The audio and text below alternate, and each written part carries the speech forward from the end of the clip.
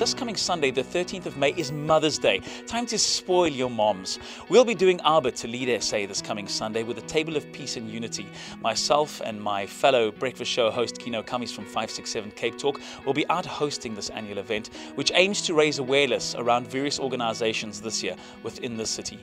Organizations that are in bad need of financial help and other forms of help. I'm a future fighter, which is a child born from the foundation. The foundation is the Desmond Tutu HIV Foundation Youth Center. The great thing about the foundation is that now it has the young aspect of things. We are young, we are hip, and they know exactly how to serve us. If there's anything that I enjoy most that the foundation provides, is the fact that we have our own space.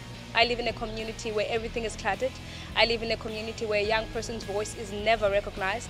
I live in a community where I'm oppressed of what my needs are, and what the foundation provides for me is just basically what I would like. My own space, a space to learn, a space to make my own choices. Thank you to you all. Thank you for taking the time. Thank you for at least recognizing, because I know, you know what, you've given us a lot just by giving us your time.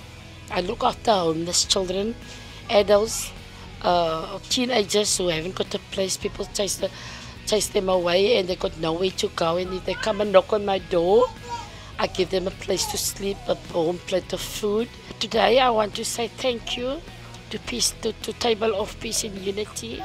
We're looking for the children in Ngatuluntu Sanctuary Trust, 0 to 13 up to 14 years.